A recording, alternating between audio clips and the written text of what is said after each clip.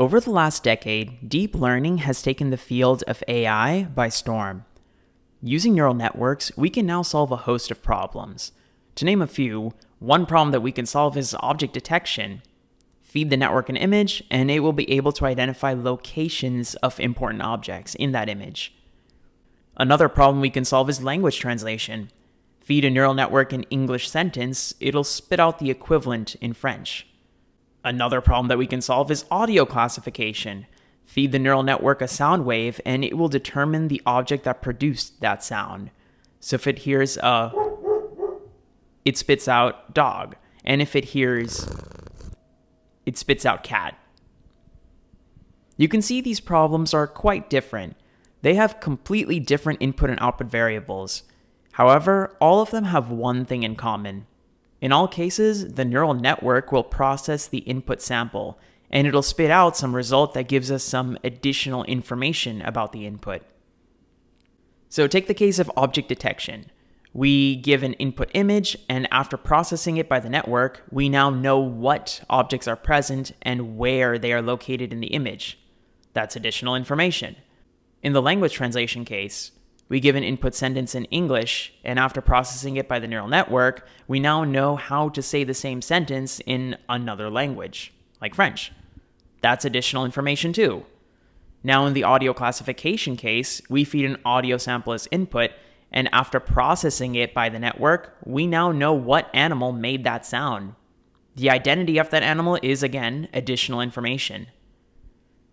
However, there are a category of networks that are a bit different, in the sense that they don't merely provide additional information about some input sample, but they also try to create or generate some sample image or audio or text themselves. And this class of neural networks is called generative models, appropriately named. In this video, we're going to go through a particular type of generative model called a Variational Autoencoder, or a VAE. The explanation will be twofold. I'll start with an easy-to-understand intuition on VAEs. Once we have a firm understanding of them, then we'll compare it to other types of generative models that have been hogging the spotlight recently. Generative Adversarial Networks, GANs. Techie or not, you'll be walking out with newfound knowledge in generative modeling and variational autoencoders. I'm also going to throw in some technical jargon for you extra curious viewers. This is Code Emporium, so let's get started. Let's start out with a broad concept, generative modeling. Generative models are also just neural networks themselves. Normal neural network models usually take some sample as input. And this sample is like raw data. It could be like an image, text, or audio. Generative models, on the other hand, produce a sample as an output. Because of this flip, I think you can see how and why this is so interesting. With this technology, there is so much potential. For example, you can train a model to understand how dogs work by feeding it hundreds of dog images. Then during test time, we can just ask the model for an image, and it'll spit out a dog image. The cool thing is, every time that we ask our model to generate a dog, it'll generate a different dog every time. So you can create an unlimited gallery of your favorite animal. Doggos! Sweet. But what does this generative model black box look like? Let's take a look at this variational autoencoder as an example. As mentioned before, variational autoencoders are a type of generative model. They are based off another type of architecture called autoencoders. These autoencoders consist of two parts, an encoder and a decoder. The encoder takes an input sample and converts its information into some vector, basically a set of numbers. And we have a decoder which takes this vector and expands it out to reconstruct the input sample. Now, you may be thinking, why are we doing this? What is the point of trying to generate an output that is the same as the input? And the answer to that is, there is no point. While using autoencoders, we don't tend to care about the output itself, but rather the vector constructed in the middle. This vector is important because it is a representation of the input image or audio, and it's in a form that the computer understands. So another question. What is so great about this vector? On its own, I'd say the vector itself has limited use, but we can feed it to complex architectures to solve some really cool problems. Here's an example of a paper that uses autoencoders to infer location of an individual based on his or her tweet. This architecture that they use consists of 3 stacked autoencoders to represent the input text from the tweet. This is then piped to 2 output layers. One of them is used to determine the state in the United States where the tweet was made, and the other is to estimate the latitude and longitude positions of the user where the tweet was made. I'll link the paper below in case you're extra curious. This is just one of the many interesting examples of what you can actually do with these autoencoders. However, something we cannot do with autoencoders is generate data. Now, why is this the case? Let's go back to the autoencoder architecture. It consists of an encoder and a decoder. During training time, we feed the image as input and make the model learn the encoder and decoder parameters required to reconstruct the image again. During testing time, we only need the decoder part, because this is the part that generates the image. To do this, we need to input some vector. However, we have no idea about the nature of this vector. If we just give it some random values, more likely than not, we will end up with an image that looks like garbage. So that's pointless. Now we need some method to determine this hidden vector. Here's some more intuition. The idea behind determining this vector is through sampling from a distribution. I'll explain these basic concepts of sampling and distribution, but I'll also translate that into more technical terms for those of you who are more advanced in probability theory. So distribution and sampling. Think of distribution as a pool of numbers, vectors. Consider the case where we want to build a generative model to generate different animals. To accomplish this, our generative model needs to learn to create a pool for cats, a pool for dogs, and another pool for giraffes, like so. When I say the dog pool, I don't actually mean a pool that consists of dog images, but instead it consists of some vector representation of these images, and they are only understood by the computer. So in a nutshell, think of distribution as a pool of vectors. Now on to sampling. Sampling is a verb in English. Sampling means just closing your eyes, reaching into a pool, and picking one vector. If you know where the pool is, then you can go to the pool and randomly pick the vector. So when we say, I sampled from the distribution of dog images, it's equivalent to saying that we picked a random vector from the dog pool. Pretty simple. Now the problem with general autoencoders is that we, as human beings, don't really know where these pools are. Imagine this box represents all possible values for the vector, the hidden vector. The cat pool can be here, the dog pool can be here, and the giraffe pool can be somewhere here. Each of these pools is learned by the model during training time.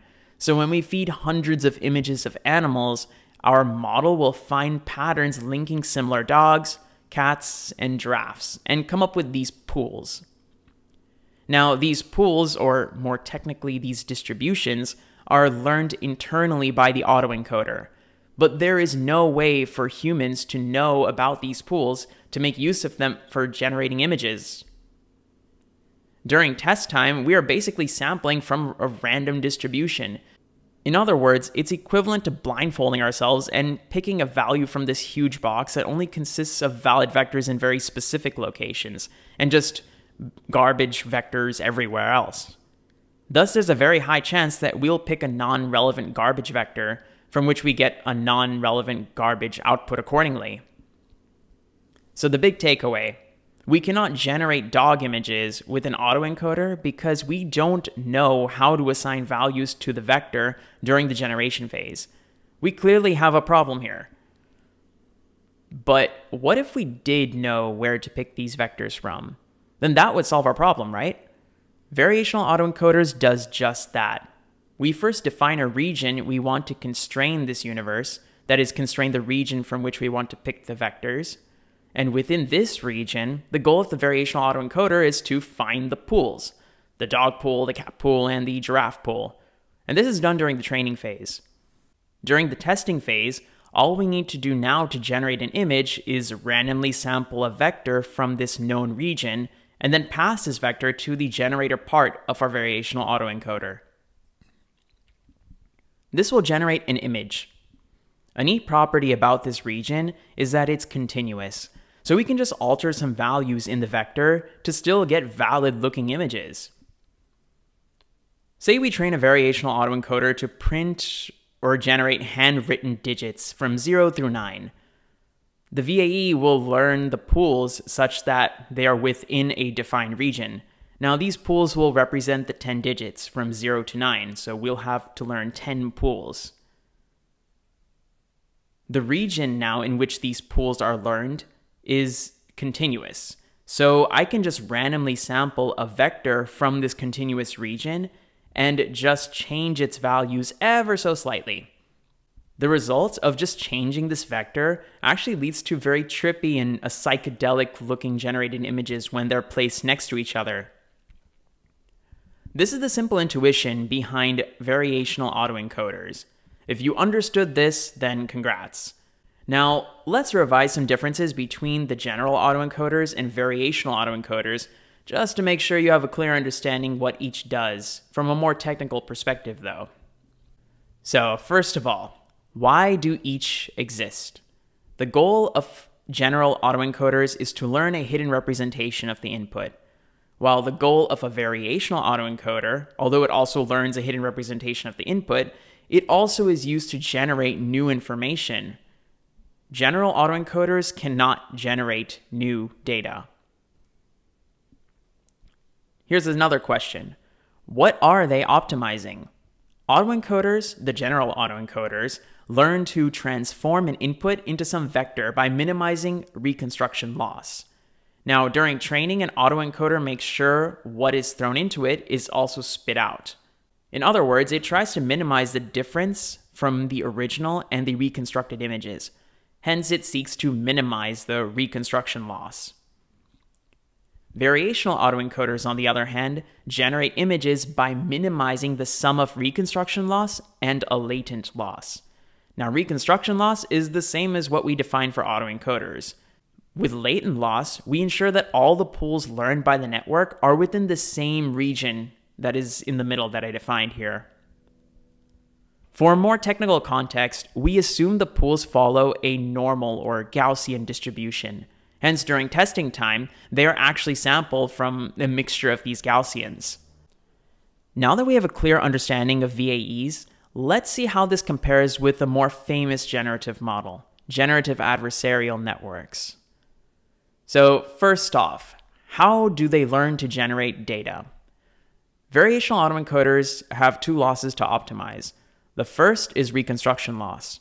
What goes into the network is also spit out, making sure that there is as little difference as possible. The second is latent loss. That is making sure the latent vector takes only a specific set of values. So we want to know which region to sample this vector from. Optimizing two losses, our variational autoencoder will learn to generate images. Now, generative adversarial networks, or GANs, work a little differently. Like how the VAE has an encoder and decoder architecture, GANs also have two components, a generator and a discriminator. The generator is responsible for generating images, and the discriminator determines whether a given image is either real or fake. By fake, I mean whether it was actually created by the generator. Both generator and discriminators play a minimax game where one tries to outperform the other. The generator will try to generate an image that fools the discriminator, making it think that its image is real. And the discriminator tries to correctly distinguish between the real and fake images, catching the generator with its wits. If one of them messes up, then its architecture is slightly tweaked to improve performance. While looking at thousands of images during training, the generator and discriminator networks improve each other until the generator becomes proficient at generating animal images, and the discriminator becomes proficient at determining real images from fake images generated by the generator. Then during testing time, we can just use the generator to spit out the images that we need. Another aspect that we can compare GANs and VAEs is stability during training. Now, training in GANs involves finding something called a Nash equilibrium.